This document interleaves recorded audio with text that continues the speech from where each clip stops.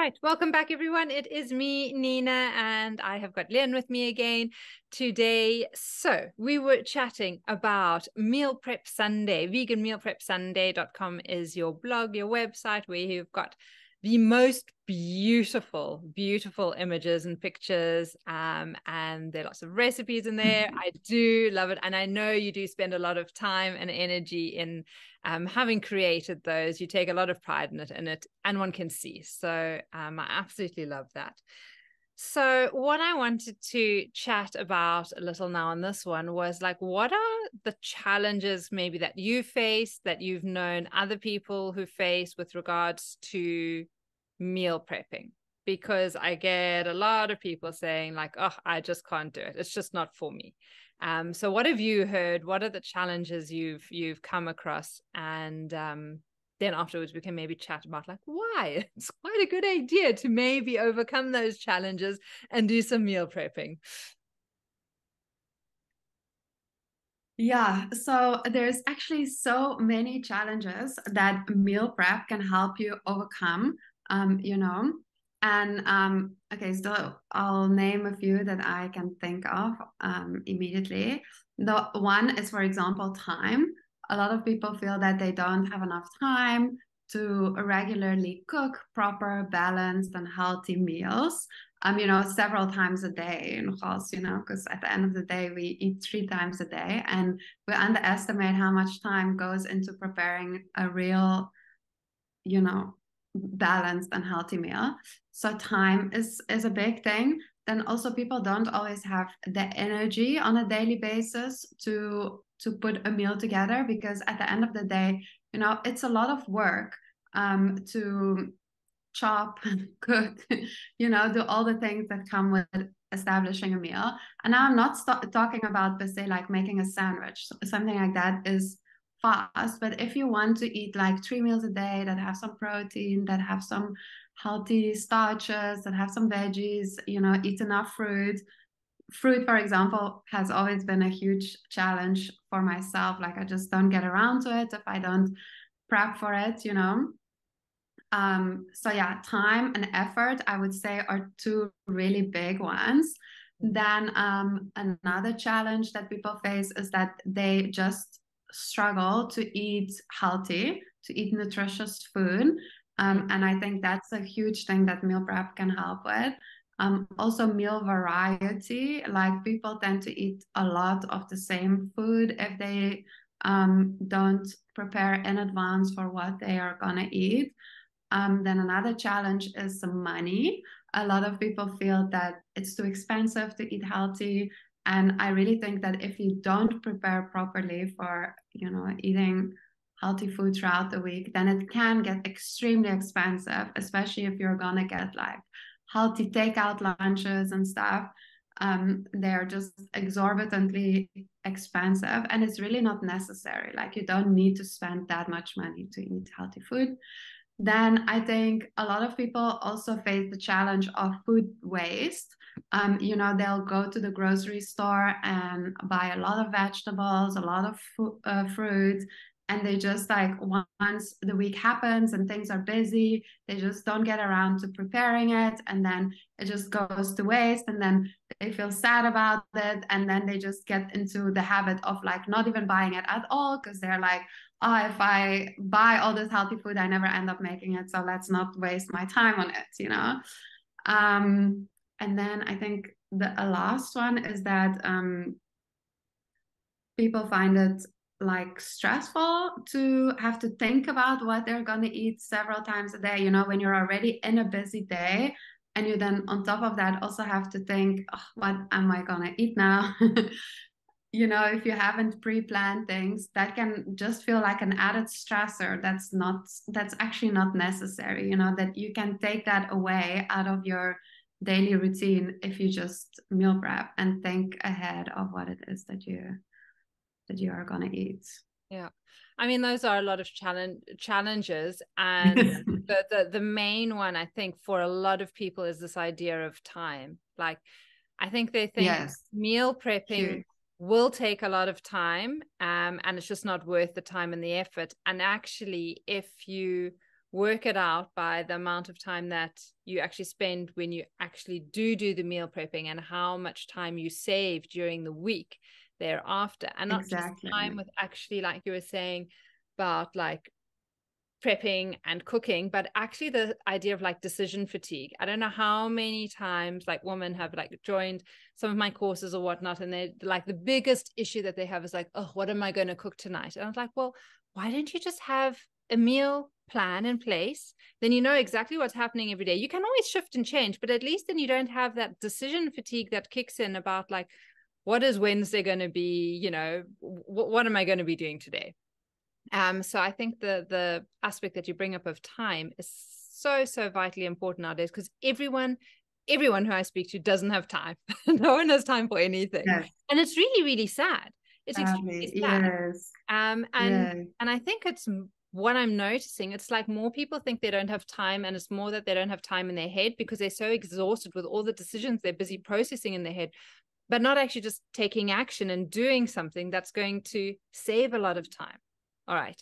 So, okay. Yes. You've covered a lot of the challenges. So let's just go through like how meal prepping can really benefit. So let's look at like the positives of that, like the opposites of those. And let's start with time, because we've been there, and we've just, I mean, I've just addressed that a little, but maybe you can just continue and say what else you find coming up. Oh, okay. When it comes to time, sorry.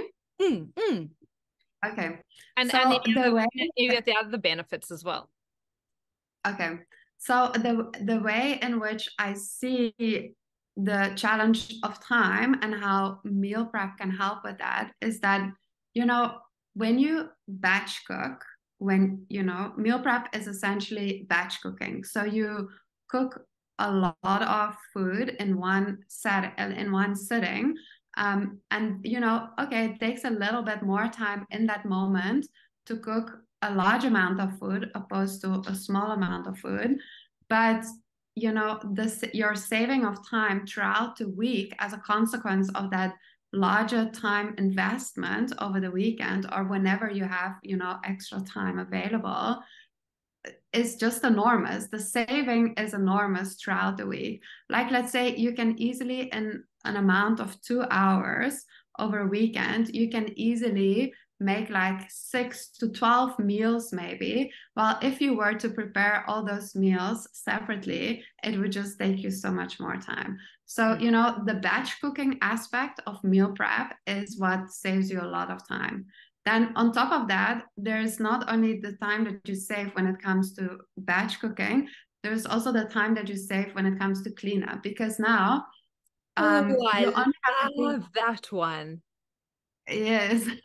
Now you only have to like clean up your kitchen, really, okay, you make a big mess in one go, and then you clean it all up, and then your kitchen can literally remain clean and almost unused, funnily enough, for like the next few days. Thing, but it's such a big one. Like, I hadn't even thought about it, and it makes so much sense. So much sense. It's really, it's so hectic because in our house, if we don't meal prep, when we don't have meals prepped, and we just have like a normal day of making food, at the end of the day, the kitchen is literally like a disaster. Like, for just like cooking some pasta, you'll need a pot.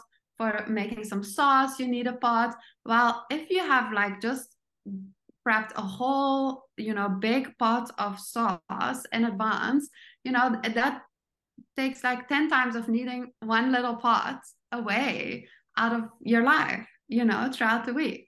So it's really amazing the amount of time that you can save when it comes to cleaning up when you meal prep. Yeah. Especially, like you can, if you literally just like cook a little something for one person, you always need at least like 2 pots.